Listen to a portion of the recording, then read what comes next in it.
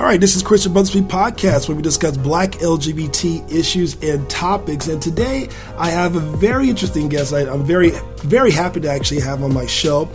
He is, to kind of give a little background first, he is an award-winning New York Post reporter for 15 years and also City Hall reporter from 1999 to 2008, where he was the lead writer of legislative affairs. He's covered things from crime, courts, labor issues, human services, public health, politics, etc. And he is now an author. And this particular book is called Lives of Great Men, which is an exploration of the lives of contemporary LGBTQ men and women of the African continent and in diaspora. Everyone, will you please welcome Mr. Chike Frankie Edozien. How are you, sir? Fine. Thank you so much for having me. Thank you. Thank you. You know, I've always kind of liked to search around and find out what are some of the things that I think some of our listeners would love to listen to. And one of the things that we really actually not really had that many international from other continents, authors, writers. And so we're going to try to do things a little bit differently, especially with 2018. And I definitely want to kind of explore this book a little bit further. Now, I gave a little brief history in regards to some of the things that you've actually done before. You did graduate from New York University, is that correct? I did indeed. It's such a long time ago, but yes, I did graduate. Yeah, you know, I'm very happy to see that.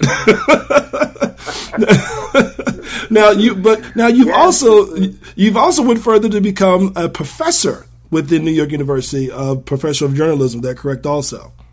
Yes, so I've had a varied career here in America, and one of the things that was very exciting for me when I left daily journalism, I was a political reporter for many years, as you referenced, covering government and politics here in the Big Apple, but also statewide issues as well. But when I left daily journalism, I really was at a point in my career where I had started a publication called the African magazine. Yes. And it was me and a bunch of other friends of mine who, one of the things we wanted to do was to tell stories of the African in the diaspora, the African in the Americas, the African in Europe, the African in Asia. And even though I had this long-running job as a newspaper journalist in New York, it was not always easy to tell those stories. So a few years ago, before I left the New York Post, one of the things that we tried to do was that we started a publication which was called The African. We explored, people who have a more direct connection with the African continent, in that maybe their father or their mother emigrated from the African continent to America versus the African American who was brought here in chains generations ago. And so we wanted to tell stories around those Barack Obamas, if you would, who had this very direct tie through a parent or both parents to the African continent, or even those people who, like me, left the African continent to come to America and have an education. Right. I landed in New York City when I was 19 years old after spending my entire life in Nigeria. So there was also this category of people who are Black men and women, and their stories sort of was not easy to find. So when I left the New York Post, after working on the African magazine for a few years on the side, everybody has, their kind of hustle. The New York Post was my day job. My night job was telling the African story. But when I left the New York Post, I wanted to just continue to do that. And for a while, I did some fellowships and I did some reporting on the African continent. And then I was approached by New York University, which had something called the Reporting Africa program. Okay. Where essentially the mission was to continue to create a way to train foreign correspondents, or rather future foreign correspondents, but also to have a more nuanced approach to the African continent. And so I went there in 2008 to run the Reporting Africa program, to design a program, to build it up, and then to teach in the journalism school.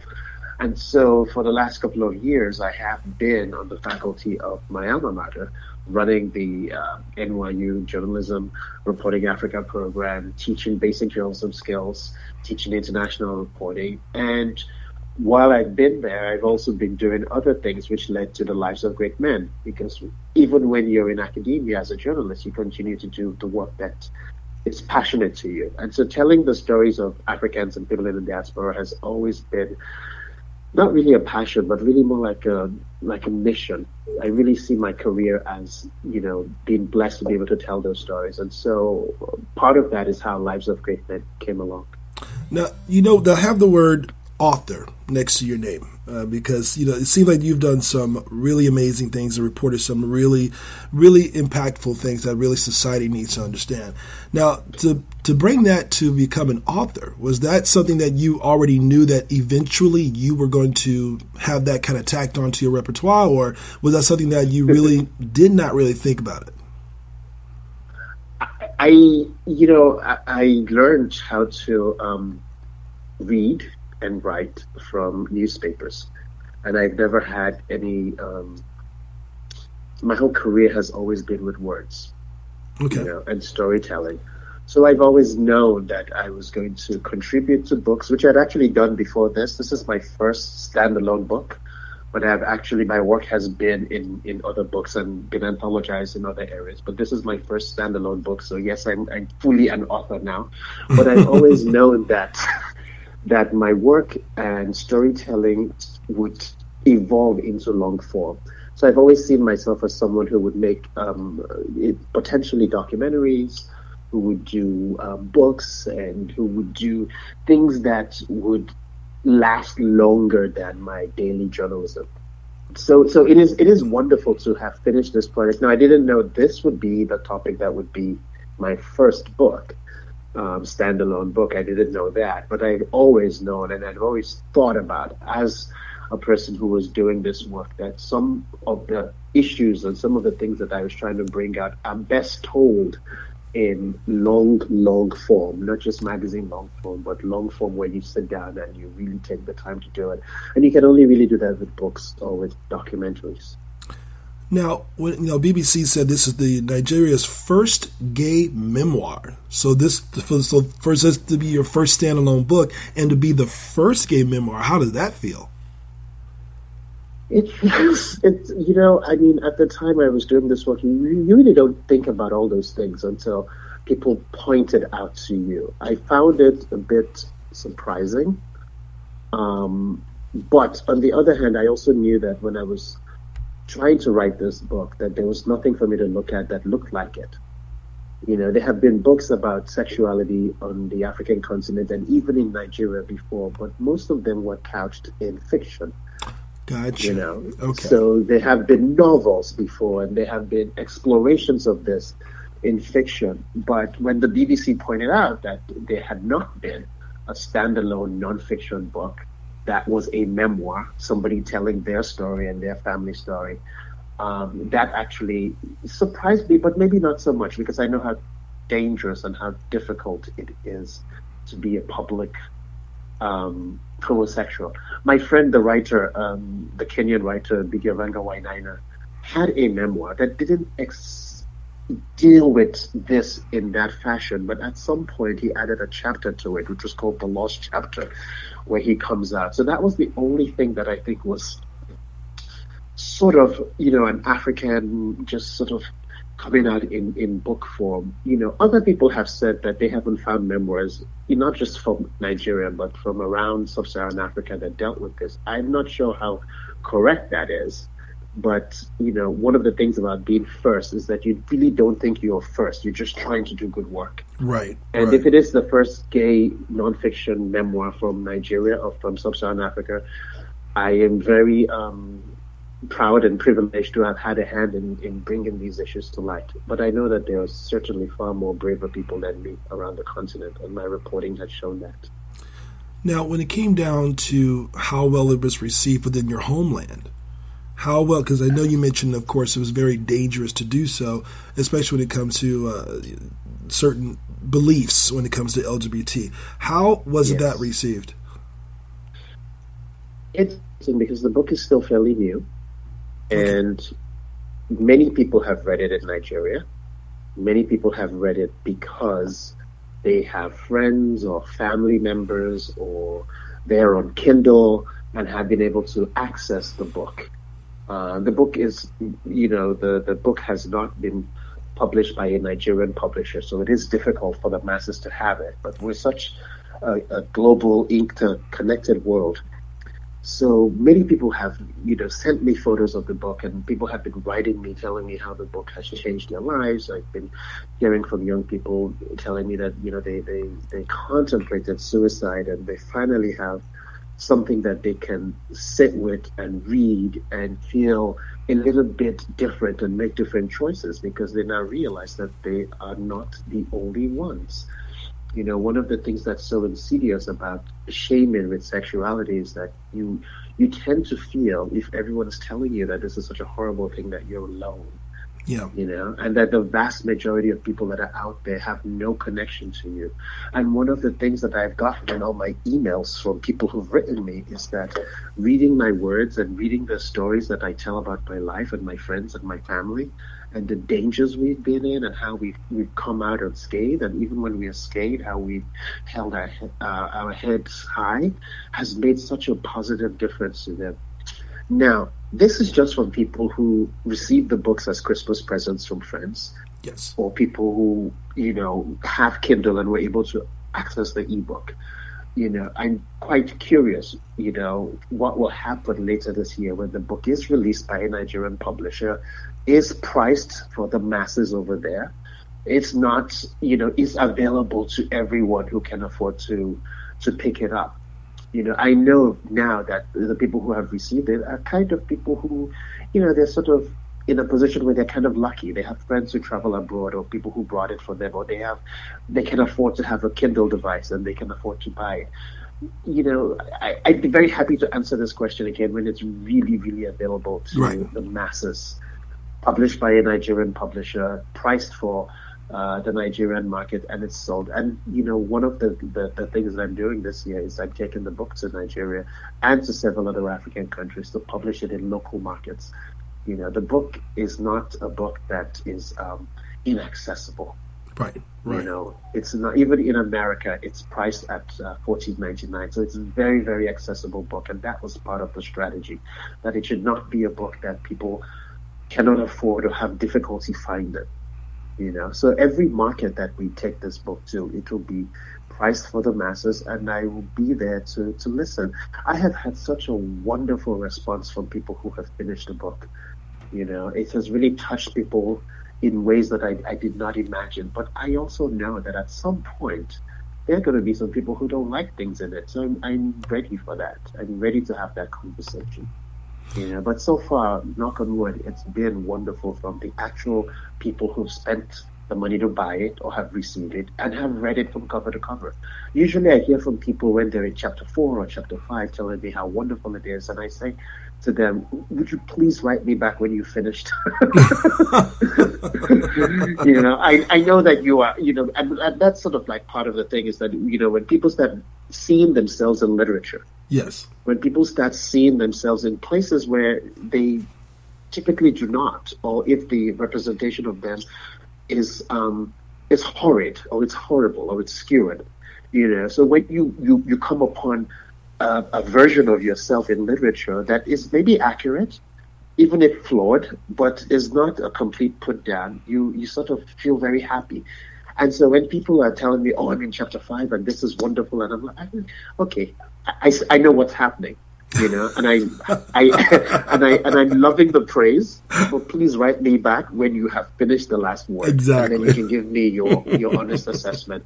Because as I told, someone, a group of Nigerian writers and editors put out an anthology. Actually, it just came out 2 days ago.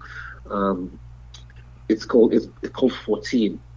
And it's by writers who were celebrating the second anniversary of Nigeria's anti-gay, anti-marriage laws, and so they're fighting it with literature. And they did a question and answer with me about the book. And the writer who interviewed me had finished the book, and he said to me something that made me laugh. He was like, you didn't hold back in talking about the things about yourself that are maybe not so kind or not so candid. And I said to him, as a gay person, I know that we can be wonderful and we can be great, but we can also be kind of messy. We can also, we can also be kind of catty. We can also be kind of bitchy and unkind, and all of that stuff is what makes us the complex, wonderful human beings that we are. And so I don't shy away from talking about my flaws, which is why I always tell people, well, get to the end of the book and see if you still like me. Oh my God. Oh my goodness. Because, in the beginning, I'm telling you all these wonderful things and all these people that I know, but I had to take a deep dive if I want people to really understand who we are as Africans who are proud of ourselves and as Christians who are proud to be gay.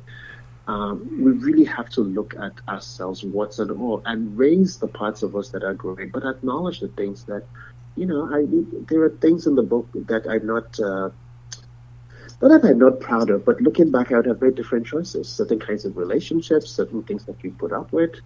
And those things, I felt it was necessary to expose myself in that way so that people know that they're not alone. We all make mistakes, but do we learn from them is what's important.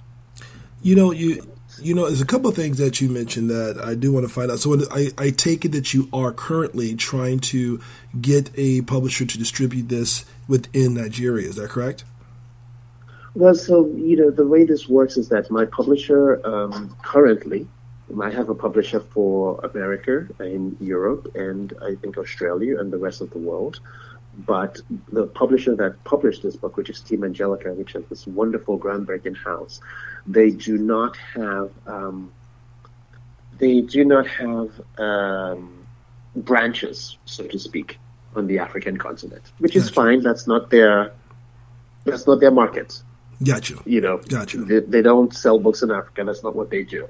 They have sold books about Africa, but there's a whole different infrastructure there. Of course. So basically, what happens is that when you publish your book anywhere, maybe you have published with a big company that has world rights and can distribute your book anywhere. I published with a small house that has publishing infrastructure all over America and Europe and parts of Australia and New Zealand. So for the areas that I, really care about, which is Sub-Saharan Africa, we have to now find publishing partners in each of those different countries or each of those different regions. And that's where we are now.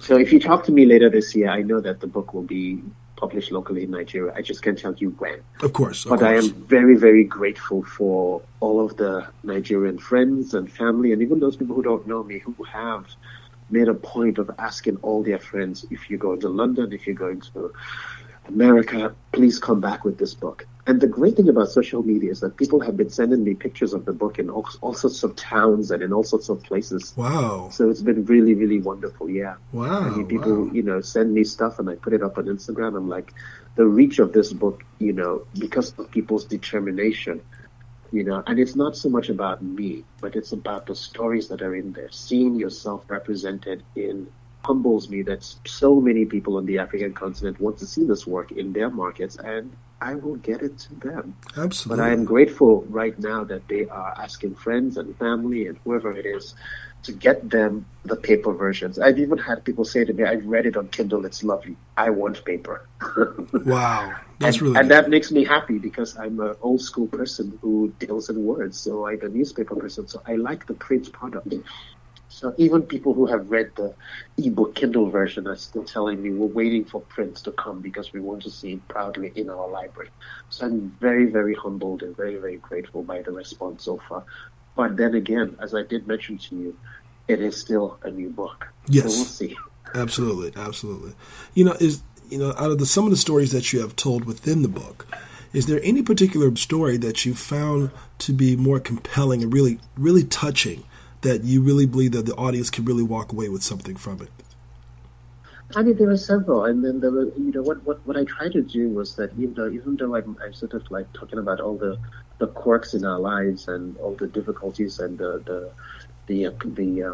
to give as well-rounded and as nuanced a portrayal of me and all the people in my life as possible. But there are some things that are really, really, really that are really touching. And I'll give you an example. So one of the things that people have always tried to push when they try to denigrate people who don't have heteronormative sexual orientations is that it's not African. It's un-African. These are those of you who have crossed the pond and you've gone somewhere and you've brought this nonsense back and blah, blah, blah, blah, blah. And some of the people, that there's a particular couple that I met in rural Ghana where I work a lot. And one guy's a tailor and his partner works in a gold mine, but as a short order cook. Interesting. Okay. These are two middle-aged, wonderful, wonderful men, very, very much in love with each other. And if you're sort of like in the same room with them, the energy is palpable. But of course, they're not, they don't have the highest level of education. I don't think even, one of them finished high school and the other one just dropped out and became a tailor at a young age. Oh, wow. So they don't have access to a lot of the internet. They don't have access to a lot of stuff. And they had to follow the customs and get married and have children. So they're both proud husbands and fathers. Really? But one of the things, yes. But one of the things that so touched me was that even with all of that, they understand that even with everything that they have heard and they have been told, that their most basic desire was to find love. A love that they could not explain, and they found it with each other, not with their wives, not with the many women they tried. I mean, you could technically say maybe they were bisexual, but when I talk to them, they're like, no, we're gay, but we have to be parents, we have to get married. I mean, this is just how it is, or we will get whatever. But they're so grateful to have found each other and to have found a community of other people that are like them. That's one such story. There's another story that, really, really, till today it hurts me because this has been going on for 20 years. When I was an undergraduate at New York University, one of the great, great things that I did as an undergraduate was to do a study abroad program. And I went to Paris. At that time, when I was an undergrad, my university didn't have study abroad in the African continent. So I went to Paris and I studied the language, but one of the things that I immersed myself in was in the African community in Paris. And I made many, many friends. And one particular person that I fell in love with and we had a relationship was a wonderful man from the Congo. Okay. And even at the time, even after I graduated and I kept returning to Paris to see this man, there was this whole strange situation because he was very upfront about wanting to have this relationship with me. And here I am, a Nigerian person who moved to New York and felt emancipated and didn't feel the need to be, quote unquote, in the closet. Yes. With all my superiority that comes with that. Like, I'm so much more evolved than you. You live in Paris, but you're in the closet and you have a wife and you have a mistress and you have a boyfriend and you want to add me to the list. So here's me. Here is me. It's like, I've gone to NYU and I'm in New York and I've got a job and I'm so, holier than thou. Yeah. This was when I was young and stupid and I didn't have the capacity to actually understand people's situations. But so this particular person, and we're very close till this day, but he really, really had a very tough time in the Congo. Escaped to Europe, and even in Europe, even in Paris, as an immigrant, you don't just go and assimilate. You do what is familiar. So even in Paris, he was mixing with his fellow Congolese people, And in that community, it was just absolutely impossible for him to be a born gay. So he had to get married. And not only did he have to get married, he had to prove his virility by having all these mistresses. Oh, but wow. Still, at the base, even having the wife and the mistress and the kid, he still needed to find love. So then he found a boyfriend. And then here's me who comes along, who in his mind is sort of like the fantasy that he had wanted, an African gay person that he could be with. But it was just too complicated. Right. And so, we didn't work out as a couple, but we have both grown in the years that have passed. And one of the things that has happened in the years that has passed is that he has, since gotten divorced, since gotten rid of the mistress, since come out as gay. And it's so wonderful because his son is now grown up and goes with him to gay pride parades. Wow. Goes with him to gay pride parade. But one of the interesting things that we did, was that once I invited him to come to New York City, and I took him to something called Soul Summit in Fort Greene. You may know about it. It's something that happens in the summer. It's a big party. And there he was in the middle of the dance and in the middle of all the Africanness, in the middle of all the blackness, looking back and saying to himself, 20 years of my life has passed by, sort of in the closet, and I couldn't be like these people. So it was a little bit tragic. So that's one other episode that touched me. And another episode that I deal with a lot in the book is the amount of people who have left the African continent. And we can look at Nigeria and Ghana and Uganda and South Africa, who have left, who are very, very brilliant, high-achieving people, strong businessmen, and they have left for one and one reason alone. These are not economic migrants. These are not people who can't have the best life they can, but these are people who choose not to conform to the bigotry and to now decide that they're going to get married and have children because they just don't want to do it. And so they leave these countries where they could be doing amazing things, and they come here. I mean, if we look at New York City, they come here and they pretty much have to start all over again. And so there's a vast, vast, vast African gay asylum network in the Big Apple of people who are professional people, bankers and lawyers and doctors who just couldn't take it anymore, and they're here starting from scratch. They may be serving your dinner at a restaurant that you go to. They may be washing your car in the parking lot, but that's because they have had to leave and come here. So that's another problem that we sort of is under the radar, but then tackling in Lives of Great Men. You know, it kind of tackles the immigration policy also that our great president has now begun to tackle, to deal with. And so, well, first off, what are your thoughts on that, especially knowing that when it coming from a lot of people who are of the LGBT community who really can't be themselves within their own country, they actually have to come to other places such as America, which is considered at one point considered to be the place where you can be who you are and you're more than happy. Yes. But now to see some of the things that are unraveling, how does that make you feel? Saddened, but one of the things that I deal with a lot in the book is hope. I believe that this country, with everything that it has been under the previous president, became a beacon of hope for others, especially people who are in the LGBTQIA family, in a way that the State Department had never been before. All of that is eroded under the first year of this president. However, I think that the American people have evolved, that even when their government is pushing something, the American people will continue to be who they are at heart. It is a generous people who understand that their country has been built by others, and this place will be welcoming. It doesn't feel that way now, but, perhaps I'm just an optimist at heart. But I believe that the American people will not let other people down. I believe their government may, but I think the people themselves. And I can point to non-governmental people and entities who are doing stuff on my continent. When I think about what the Bill and Melinda Gates Foundation has done with polio and with malaria, that is something that is a gift of the American people. It may not be a gift of the American government, but there has been an engagement in contemporary times with the American people, and I think we will continue to see that.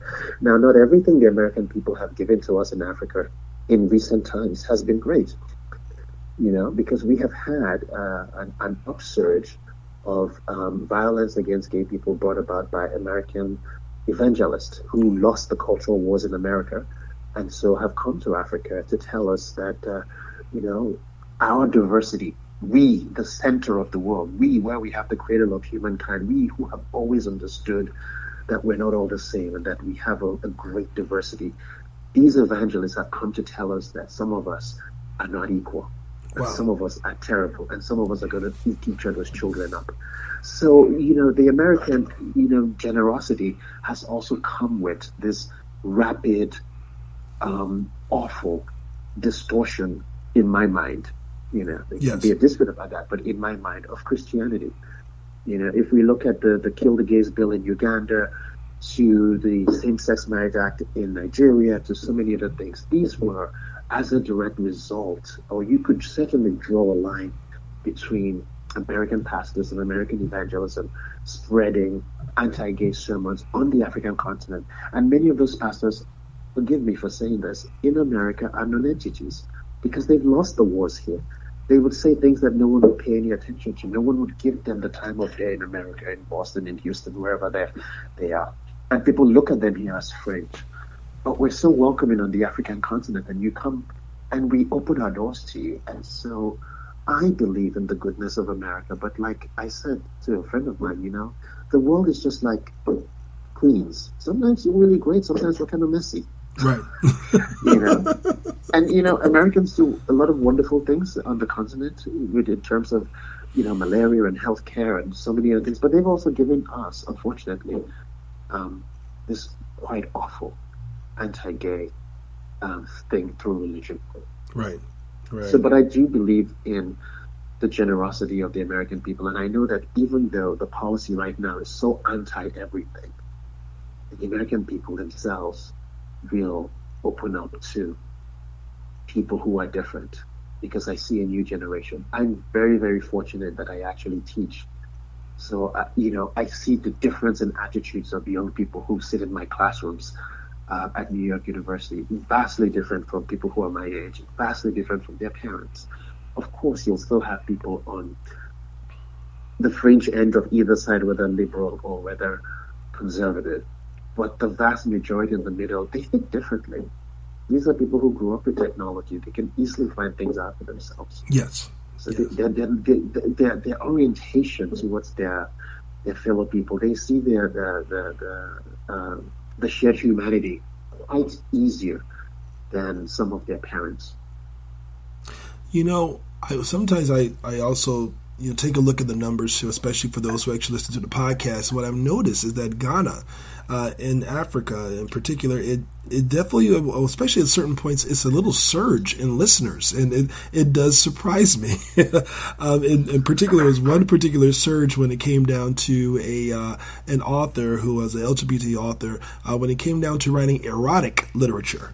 So I found that very surprising. So it kind of speaks of the progress that you're beginning to see within Africa. So my question is, when it comes to that progress, what are you really seeing within Africa that you are very happy that is really coming now to the forefront and giving a lot more attention and to battle the ideology that we currently see now?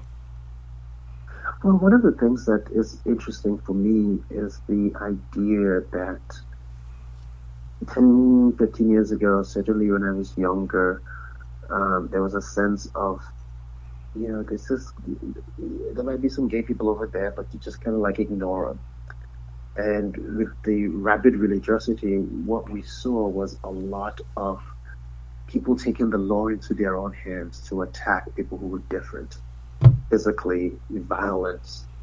And what has actually been sort of like a beacon of hope for me is straight people speaking out about it. People who have no real skin in the game saying, I don't think so. I know what we believe and what we've heard, but I'm not down with that. Right. You know? And so that is something that I had not seen before. But in the last couple of years, you have musicians who are very influential. You have writers who are very influential. You have people in the arts who are very influential. And you just have ordinary people saying, I don't think so. Gotcha. I'm not into this caricature thing. And when you have allies who are willing to speak up publicly and say, no, thank you, I don't believe that, that is a good thing, because nobody fights their battles alone. You can easily be dismissed if you're in the community that is oppressed. But when you have no stake in the game and you're a straight person and you're confident in your sexuality and you know that the diversity is your strength, then you can recognize that this is wrong and speak up about it. So for me, even though it is not very much, the fact that people are speaking out who are not gay and saying, no, thank you, it's encouraging, because it has to start from somewhere, and it has started. Wow. And honestly, I really, it's kind of funny because I do see a lot of people, even when you go to Facebook, there are certain programs or little mini bite-sized information that always gives more of an insight in terms of the positivity, not just about LGBTQ within Africa, but just Africa in general. That was one particular guy that stood out to me where he put a video because he says he's going to Africa. He's never been before. So his parents say, oh my God, be careful. And so he pointed out all of the beautiful things that Africa has to bring and that a lot of people really aren't aware of. So especially for us on the outside, we're kind of ignorant in our way, but definitely I'm beginning to see a lot more positivity in a lot of different directions with Africa. So one thing I wanted my listeners to know exactly, where can they buy the book that you have? So, Lives of Great Men, I'm assuming most of your viewers, most of your listeners are in the United States. So for those in the United States, Lives of Great Men is available on Amazon, which is probably the easiest way. Yes. You can have it shipped to you wherever you are. BarnesandNoble.com, you can do that. They will ship to you as well, wherever you are. It's also available, I believe, Kmart Books has that. So most people, I think the default book buyers are usually Barnes & Noble and Amazon. Awesome. And you can get the books there. If you are an ebook person, if you're a person who likes devices, it's also available on Kindle.